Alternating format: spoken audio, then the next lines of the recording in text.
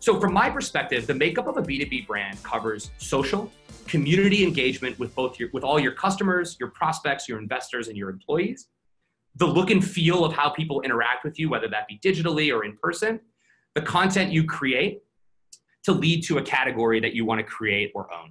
And so I'm going to unpack each of these from how we kind of work on it at Zappi, and then we can kind of get into the back end. So social is something that you have to do and you have to do well. So we look at social from really three lenses. The first is the Zappi brand, which is constantly either creating original content or posting from other people who we respect or repurposing content that our staff creates. We look at it from getting our sales reps, our customer success reps, et cetera, behind specific campaigns, generating some original thought and then pushing that. And then the other one is trying to create further thought leadership in our business. So outside of just Steve and myself, but other people in the business who have really great things to say. And so Kate and Sasha on our content marketing team are putting a lot of work into driving growth in our social media engagement because it really works. I got a great story of this. I was at a conference a couple of weeks ago, actually at this point, it's a couple of months ago, and somebody ran up to me and said, "Hey, I love your content. How do we do business together?" And we closed a very big subscription, I think 3 weeks later.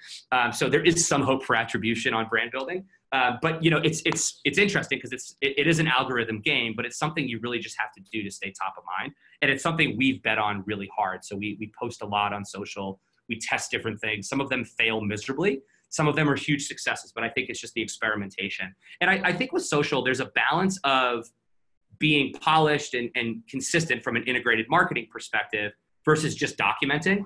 And it's a balance I think we're always rightfully having tension on internally of like, what do we need to get perfect versus what do we just want to shoot? So if you follow us on social, you'll know I'm the raw, uncut one. And then our team tends to do a good job of making me look better than I am. Community engagement is so important. We've had the benefit of having a following since the beginning of people who said what they're on to is right. Like we need to think about doing our insights in a better way. And this company's onto something. So we've been really fortunate to have a group of people who have been rooting for us since the beginning. And it wasn't until we brought in Ken, who now runs our marketing team, and said, "Hey man, you're onto something with this group. We just need to formalize it. We need to productize it." So about 1.5 years ago, we officially launched Zappi Insiders. And what we do with Zappi Insiders is we put out exclusive content. We throw parties. So this is actually me in the top right corner singing Shania Twain with Amanda from Pfizer, which Amanda, I don't think you're listening to this, but I didn't really think it was cool that you made me sing "Man, I Feel Like a Woman" by myself. But I did it, everybody. It was fun. So we're throwing parties to let people connect and network. We're putting on all-day conferences, just like Drift's doing here with this event. We're doing social events off the back of events. And then we're providing a way for our users and customers to network with each other. And what's interesting is a lot of that is subtly making sure we're not the conversation, but we're the company who's fostering the conversation. And by proxy, that attributes to, oh, Zappi let me talk to another VP of Insights who's struggling with the same thing. Now, one of the balances of this community engagement is the balance between the exclusive feeling. So one of the things we always try to do with our insiders community is it's got to be sexy, exclusive, great content, a lot of fun, and the quality of attendee is what makes it great. So we're always trying to find that balance between how do we maintain that essence while getting the numbers up, right? So that's something that I think is a constant thing that we're working through. Visual design, I think just the consistency of the look and feel of how you interact with the brand is something that's really important.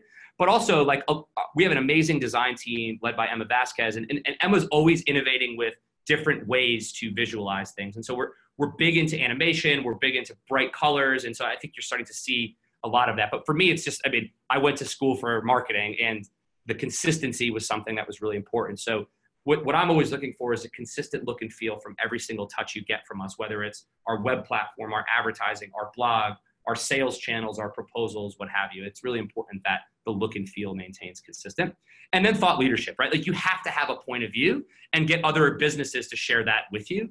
So we're investing a lot on either thought leadership around the category or around the customer's life. And this is why I think there's a distinct difference between product marketing and brand building. You very rarely hear us talk about our product when we're putting out content. It's a lot more around the industry, around the trends, around what the buyers are dealing with, versus our widget's really cool. By the way, I think our widget's pretty cool, but that's for another day.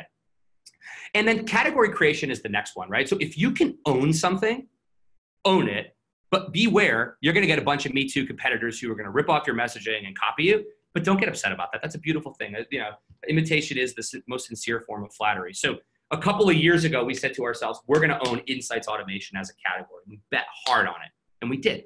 And so all the search word and unstructured text data that the industry reports would put out would say automation equals Zappi, or our competitors would go on stage and say, we're like Zappi, but, and I thought that was awesome because that's just sort of building up the brand. As we grow more and more, what we're really doing is helping the world's biggest brands digitize how they do insights. So automation is just how that happens, but the entire process of how they change their job is something we're really focused on. Full disclosure, we're launching a big hero campaign in a couple weeks, and I wish the timing worked out so I could have showed you it, but you'll see it come out because it's going to be very linked to this, but it's not going to say digitization. So what makes up a winning brand, right? So I think you need to have a distinct point of view. It needs to be aspirational, and it can't just be like, you need to find the balance between aspiration and vaporware that doesn't exist. It does take patience, because if any of you are trying to build audiences, you know that those algorithms take time. I mean, I've been trying to build an audience on social for years, and I'm just starting to see results from it, right? So it takes patience, and it does take buy-in from your board of directors that you're investing in marketing, and not all of it's going to be attributable. If you have an organization that wants to attribute everything and doesn't believe anything unless it's attributable, you're probably going to get bought by private equity, and you're probably not going to build a world famous brand. And that's fine if your business model is okay with that, but brand building takes time and patience. The biggest thing from my perspective is you need to keep it real. You need to be authentic. So when we do anything, so I'll give you an example. Nobody ghostwrites for me. So what I'll do is if I have an idea, I'll talk about it. And we spend a lot of time for our writers to get really good at keeping the essence of me, which is basically a big run-on sentence, going. Because keeping it real is a big part of me as a human. And it's a big part of the culture of all 200 plus of my colleagues. Like we all came here because we didn't want to work for a bureaucratic company. And so for our brand, that's really important. But I would say for any brand. Now, that doesn't mean you can be a rebel like we are, but it means whatever your culture is, you need to own. So if you're a super conservative, risk-averse company, don't try to be badass and drop F-bombs on stage, because it's going to be hard for you to like own that. I think you need to be everywhere, right? So that requires you constantly posting, constantly putting out content, testing and learning and making mistakes, but just surrounding the market. But you need to do it consistently. We talked about a movement. I think the other thing from a brand perspective is you need to promote your category and the benefit your category creates, not your product. Product marketing sits somewhere else. Like I said, it's super important. And I think the final point is you've got to get your staff bought in.